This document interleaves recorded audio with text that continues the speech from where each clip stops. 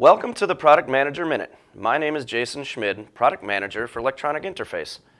Today, I would like to talk to you about uninterruptible power supplies, or UPS for short. UPS devices are used for maintaining power in the event of a mains failure. Critical applications require DC power to remain on even during harsh weather conditions. For example, remote water pumping stations need to keep working effectively if the power grid is lost due to inclement weather. Often it can take minutes, hours, or even days to get a service technician on site.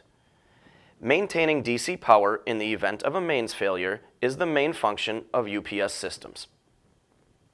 A UPS system consists of three components: a UPS charger and controller, a DC power supply, and a battery module.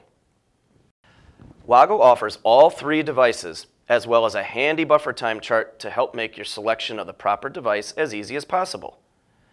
This device here is a 24-volt DC, 5-amp power supply, and UPS charger controller all in one slim housing. Using a lead gel acid battery from WAGO allows you to receive some enhanced troubleshooting features such as temperature, battery capacity, and discharge current. Other features of WAGO's UPS system include controlled system shutdown, free software programming, the ability to put batteries in parallel, and automatic battery detection.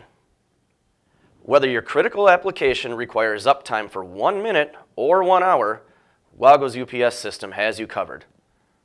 Discover the entire product offering at the website below or click the link in the text above.